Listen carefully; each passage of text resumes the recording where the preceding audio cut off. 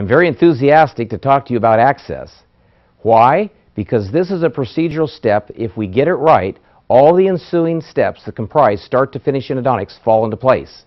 We should emphasize that the axial walls are flared, flattened, and finished.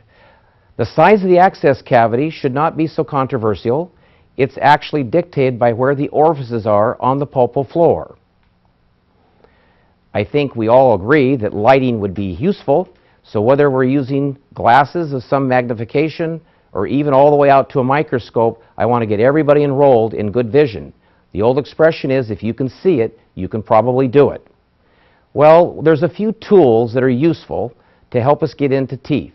And if you look at the burr kit, I'd like to bring your attention to the lower left where you see two short burrs, and we have a number 2 and 4 round burr diamond. This is useful for helping us get through tooth-colored restoratives. The transmetal burr removes amalgam, precious and non-precious metals, and then finally you see the burrs get longer, and we have a surgical length 2 and 4. The surgical length burrs are critical at kicking the head of the handpiece further away from the occlusal table. This gives us a preferable line of sight down the shaft of the burr so we can watch the burr actually cut and work. We should use a brushing stroke to keep down the chatter, keep down the heat, and give us more dexterity. If you continue across from left to right, you'll see that there's the Endo Z burr. It's a very popular burr in dental schools because students can place the burr directly on the pulpal floor. It's non-cutting, so they can just work on truing up those axial walls. I like the surgical length diamond. This is the only burr in the business that gives us 13 millimeters of grit, and we can completely cut the axial wall from floor to the coronal table surface of the tooth.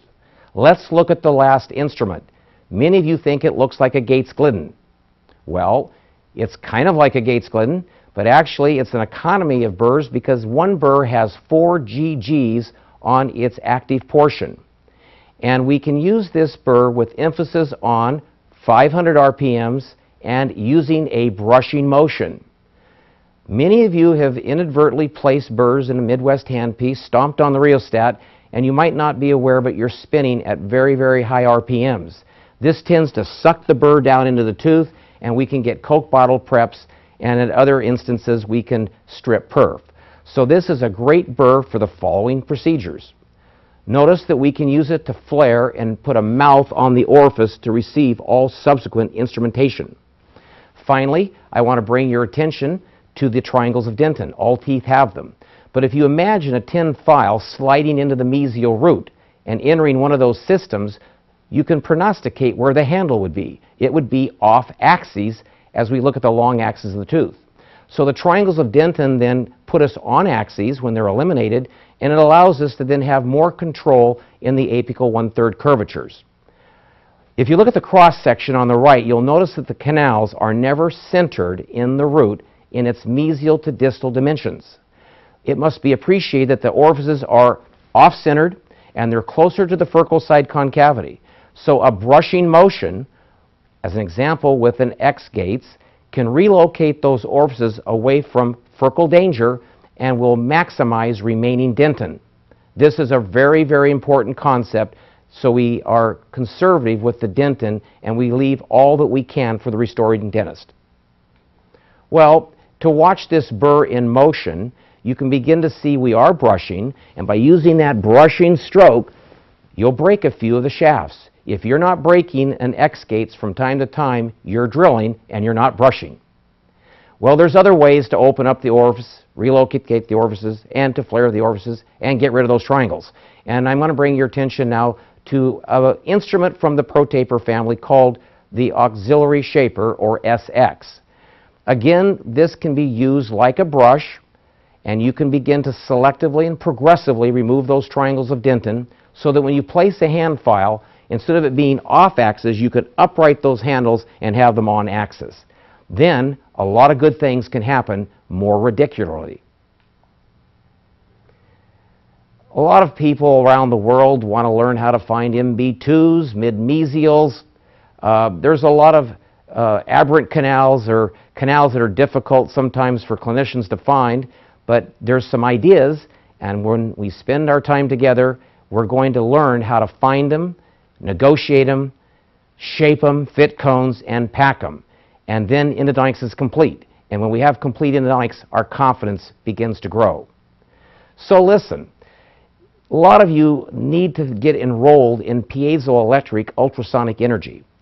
Notice that when we use the handpiece, there's no bulky head. So it gives us unsurpassed vision right down the instrument so we can watch the instrument in a brushing motion do a little job. Use your burrs from the access kit to remove big bulks of tooth structure, but we use ultrasonics to do precise little procedures in a very progressive way.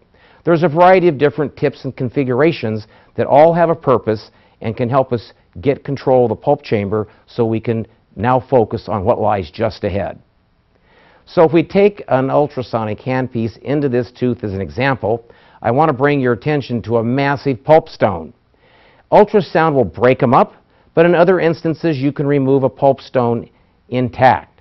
Notice how big this stone is from its occlusal to gingival dimensions. I cut a little hole through this pulp stone and shredded some floss in there, and even today, right now, I'm wearing it just under my shirt. This is quite a find for me. But listen, joking aside, stones block canals, and clinicians sometimes can't find canals because they don't have the technology aboard to play above the rim. Now, we use ultrasonics for a variety of things, and in this particular instance, the same case, we would always want to emphasize running out the interconnector between the MB and the ML. Notice as we run out the interconnector, on occasion there's a midmesial. And if you cut right to the post-op, you can see this midmesial needed to be shaped a little bit more conservative than the MB and the ML. Why? Because there's a furcal side concavity. So the shape is a little bit more conservative, and notice this particular midmesial has its own apical portal of exit. Notice the importance of straight line access.